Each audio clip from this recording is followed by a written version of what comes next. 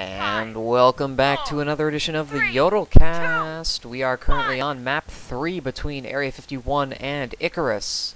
Map 2 was not casted as I was fulfilling a special request, but it was dry dock, and Icarus took it 4-2 in somewhat of a blowout of a game, although the scoreline doesn't exactly show it.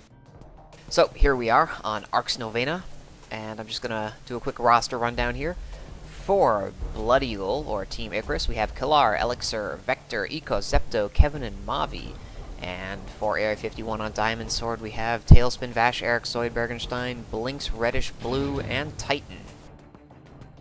The map's already started. We're about 30 seconds into it, and there hasn't really been anything of note. A couple of grabs, but no one really got anywhere. And you saw Zoid there just tried to make a grab, but got nitroned, and the flag's just down there in the field. And gets a quick return there by Mavi.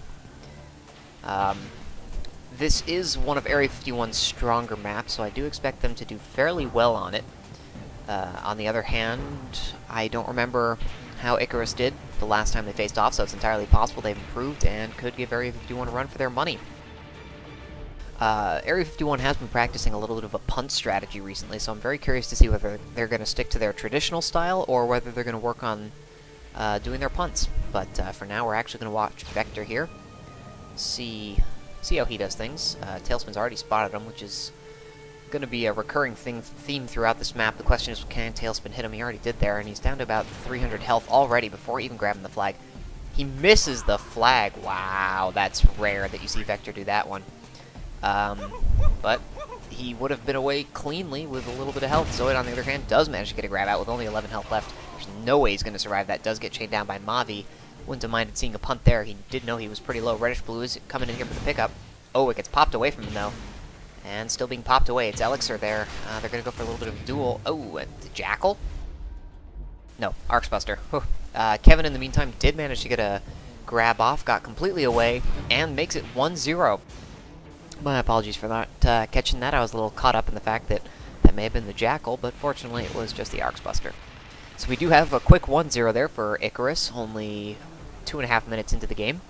So it'll be very interesting to see how Area 51 responds. I haven't seen any of their prime offense here. Brick's just sort of chilling over here instead of doing the distracting that he normally does. He's also a Pathfinder, which is interesting. Does look like he's going to be going after Zepto mostly. Gets a little bolt launcher off there. Is just trying to harass him and keep him busy while Zoid gets his run off. So we're actually going to watch... We were going to watch Zoid until nature interfered. Kevin is coming in here, though, for a little bit of an attempted grab. He does push Titan away pretty far. Titan's not playing his traditional Hoff, so Kevin is getting out with about 300 health. Zoid does respond to the grab of his own. There are 3 people there for Area 51, now only 2. Kevin is down to about 250 health. A couple chain gun fire going in there. He does fall. Elixir's there to try and make the pickup.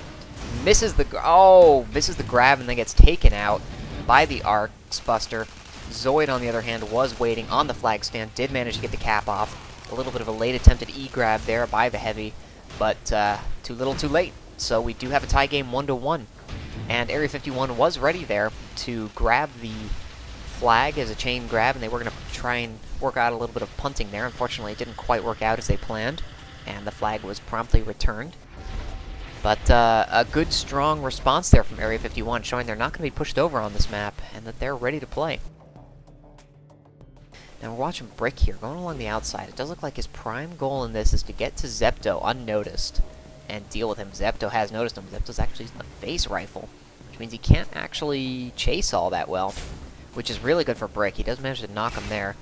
He's just chaining him down. He's trying to prevent the snipe on Zoid, and he does manage to take him down in time.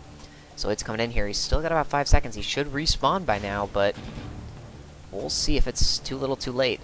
Kevin did manage to make a grab, but didn't get very far. Zoid, on the other hand, does pick up the flag, down to about 155. Snipe comes in, misses. He's down to 43 from the chain gun fire. Is making it all the way back to his stand. Kalar has picked up his flag. Kalar just either chucks the flag or got nitroned. I couldn't see which, and the flag is bouncing around the field. Zoid is only at 43 health. If someone comes in and says peekaboo, he's going down. He does toss it off to Blinks. No one's there to return the flag. What the heck are they doing? Come on, someone, get that. There we go. There's the return. And there's the 2-1 quick cap by Area 51. Good play by them there. A little bit of slack in there. I mean, the flag was right there, and no one was grabbing it. Returning it. And fortunately for them, it didn't cost them. But keep an eye out for that in the future, because if they keep making those little mistakes, I expect Icarus to capitalize eventually. We do see Zoid's going to be setting up for the same route, so we're probably going to see Brick dealing with the sniper again. It looks like they're saying, okay, well, you know what, Zoid can go out with less health. He just needs to roughly get to midfield, so they're going to take care of the sniper and make sure he gets the grab, and that seems to be the key right now. So we're going to watch him here. Zepto has changed positions. He's hiding around the vehicle pad now. Didn't get a shot off on Zoid yet. Oh, and there comes Brick in for the good interruption. Zoid is only down to 705 health. That's great. And he does manage to get a very good grab off, going about 250. He's already past the halfway. He's up to about 500 health. And it looks like he's going to make it back. And yes, he will in time. That's a 3-1. Kevin was going to be trying to come in, but either missed his route or suicided for some reason or another. So that was a no-show and a no-go on that one. But the offense was the real key behind that one. The flag stand was completely clear. We only saw Elixir there, who was at very low health when Zoid was coming in for his grab. And Elixir was all the way back here, so there was no way he was going to be able to shoot Zoid and let him take any damage. So, well played by the clearing. That was a very good showing. They made sure everyone was gone. You see Brick there doing what he does, taking out Zepto. Making sure that everything's clear for Zoid so he can get in, get out, and as long as their defense does their job, well, then they're in good shape. Oh, Kevin there, making a little bit of a grab, doing a side-to-side route. You don't see those often, but because Area 51's not running a Hoff, they can afford to do it. He is down to 344. Oh, great snipe by Tailspin, down to 23 health. Down he goes. Vash Eric's is there to try and make a return attempt. He is going to get it. Yes, he is. Wow, it's a little surprising that Icarus would let the flag get returned so close to their flag stand. It was right underneath it. You would have thought that picking up that flag would have been really important, as Blinks just decides to end it all right there and then. Life isn't worth living for Blinks, so he's going to kill out and go back to his base, where he's got happier smiles and fortune cookies and all this other stuff. Reddish Blue is still staying here. He's a little bit early to the party, though. Zoid's not even close by. Vector, in the meantime, does make a grab, and then no longer makes a grab because he's dead. And so this will be returned by Vash Eric's there. I wish I could have caught that, but unfortunately I was busy having fun over at this base. Reddish Blue was there, but then died, and he was in there honestly too early, as Zoid's just coming in now, and Reddish Blue's not there. The defense had time to respawn and set up again, so they need to do a little bit more coordinated offense there. Poor Brick, just trying to stay alive, running around his infiltrator. He's got to find a place to hide so that no one will take him out. You see Mobby is looking for him a little bit, but he is going to go back and defend the stand. Vash Eric's and Reddish Blue are coming in now to start the distraction. I don't see Zoid yet. Let's see if we can find him really quick. No, Gabe doesn't want to. There he is, all the way over there. But anyway, Vector did come in here. Does get hit by Titan. He is down to about 69 health. Oh, what a snipe by Tailspin. Oh my gosh, that is so unlucky for Icarus. The flag got stuck up in the aqueducts, and that's going to kill any momentum they may have had. It's going to take forever and a year to get up there. Brick is going to be the first one, and that'll do that. But they do have someone on the stand ready for that chain grab. It does look like they might be going for a little bit of a punt strategy here. There we go. There's the punt, and he punts it right into the aqueducts. Zoid, on the other hand, does a little bit more of a punt right into the aqueducts, which conveniently lands on Bricks. And both flags do promptly get returned, as Bricks did go down. He didn't have much health left. It was a hilarious fall. I'm surprised Bricks managed to get that, but both teams having problems with this Aqueduct, so Aqueduct for MVP of this map so far. Kevin did do a front to back. It looks like he was setting up for an E-grab and just decided to go through with it anyway, which normally Tailspin would punish, but looked to be a little preoccupied here, so Kevin is getting away with 510 health.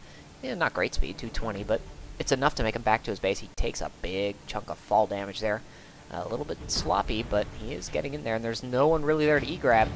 And that was a surprisingly easy cap for Icarus, making the score 3-2. Still in favor of Area 51, but a lot closer now.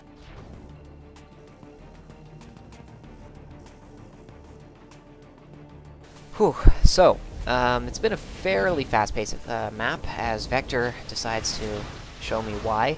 Makes another grab there, but gets chained down and sniped down really quickly. That flag is going nowhere. Reddish Blue comes in, makes an easy return. Ecos was there, but Reddish Blue simply got there first. Kevin decided that Blinks was actually on his team and just tossed it right to him, so, you know, that's one way to do it. Make them think you're on your team. Unfortunately, it didn't work in this case. Killar is there for the chain, though. Looks like he got nitroned, or he tried to do a side punt, which really isn't recommended because it's very hard to pull off. Misses his own punt. Zoid is coming in here for the flag. There's some really good clearing. Zoid is getting out. Oh, you stupid camera. Zoid is getting out very well, cleanly. He's got about 430 health. Speed slowed down a lot, but that was a great grab. Great clearing again. Perfectly in time. He hits the side, and Vector makes a clutch E-grab. Wow. That was impressive. If Zoid had not hit the side of the wall, he would have managed to get that cap off, but Vector instead takes advantage of the fact that he did hit it and gets all the way back to his base. However, Brick and Reddish Blue are there waiting, and this will be returned. So we're going to watch on the other side there. Oh, he ran behind his base, and that will also be a return as he goes down. There was only one teammate there to help him, and they just mowed him down. I think there were 2, maybe 3 enemies. Blinks there, though, was ready for the chain grab. Does get it and punts it off a little bit earlier than I would like to see. They're doing this a lot recently. They're punting much too early. He had a lot of health left, and that's going to be a free return because no one was actually set up and ready. And so we're going to go back to the standoff. We can see that the generators are down for Team Icarus, but Area 51 only has 1 turret up, so it's not that big of a deal. Vector coming in there with a nice little backside grab. Uses a nice deflection off the base to get back to his base. He's at about 150 health. He's being chained down fast, but he is going to make it to his flag. Yes, he is. A little bit sloppy there from the Area 51 defense, letting him get out so cleanly, and then letting him get by all their offense. They had a good amount of people there at the offense. They just simply weren't hitting the shots. One more shot, honestly, would have done it, and he would have gone down, but hey, that's Stripes. So let's take a look here. Zoid is setting up for a route. He is opting for the second variation of his back-to-front route. He should be in about 10 seconds or so, maybe a bit less. There's not really any clearing going on now. They did seem to be waiting, which is good. They need to crash the stand and crash it heavily now because Zoid is coming in. No one took care of Elixir, but Elixir missed the body block. Zoid gets out. Doesn't have great speed, but the snipes are not hitting, so 750 health. Vector had a great speed there. Did get Nitron, though, so he's not going anywhere. Zoid is not quite ready for the return. He could not make it up. You do see there, Ecos did manage to take down Blinks. Ecos is owning it. Killar is also there. They need the return now, and he barely gets over it. Nicely used to the thrust pack there to finish off that cap.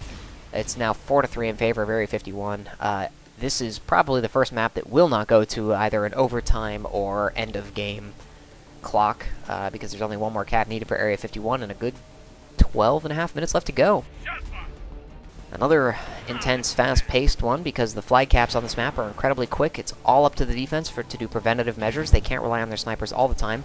As Vector manages to get a grab off, and we're seeing now, it's currently, the clock's at 14. He's already halfway, and it took him about 5 seconds to make it all the way back to his flag. He did go down there at the end to a clutch snipe from Tailspin. Blinks is coming in here for the return. The flag does get popped, unfortunately, so he's not going to be able to get it. Chucks a Nitron. He maybe should have just gone for the flag there. I don't know if that was a great idea about what he did. Titan does manage to pick it up. He's chucking it off to Brick there. And Brick is going to see if he can chuck it off to Zoid. Zoid needs to stop, turn around. He does. He picks it up, and they're going to keep this chain going. In the meantime, their flag was grabbed. He punts it much too early to absolutely no one. He's probably going to end up picking up his own punt. No, Vector swoops in to take it away from him.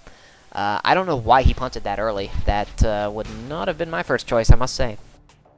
I much would have preferred to see him keep going a little bit more until he lowered in health and then chuck the flag off there. I mean, you know, sometimes you can die to something unexpected, but no one was there for that punt, and he needed to buy his team a couple more seconds. So anyway, we are at a 4-4 now because of that previous little routine where Blinks missed the return because of a great pop. And so 1 cap for either team, and we're going to have a finished game. Kevin here does do another front to back. It's interesting. I mean, it worked for them last time he did it, so why not try it again?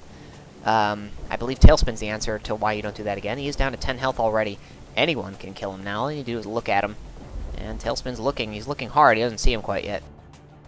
And Titan's coming in here. Just a little bit of chain gun fire is expected to come in here. Oh, yep, there's Tailspin. Giving him his friendly greetings. Zoid, on the other hand, does get a great grab off. He is almost all the way back to his base. There's the return. This is going to be GG right here, unless Ecos can stop it. Oh, Zoid hits the side again. Ecos gets the flag off the stand, chucks it into the midfield. There is no one there, but there we go. Brick did manage to pick up the flag from Zoid. was standing on the flag, and they managed to get the cap. So well done, Area 51. You made it a lot closer and more interesting than it needed to be, but it was fairly amusing nonetheless. Zoid, you need to miss the side of that, miss the side of the building. I know it likes you, but it almost cost you that cap there at the end, so yeah. Looks like we are going to be moving on to 8s for the next map. The 7s series was a best of 3. Area 51 does take it 2-1, winning out on Katabatic and Arx Novena. Icarus took the map Dry Dock, and so overall, Area 51 are your victors for this set, but it does look like we may be moving on to the set of 8s. I'm not sure how many maps it'll be, but I'll be sure to let you know on the next cast. So, as always, thank you for tuning in. I am DocLettuce. This has been the YodelCast.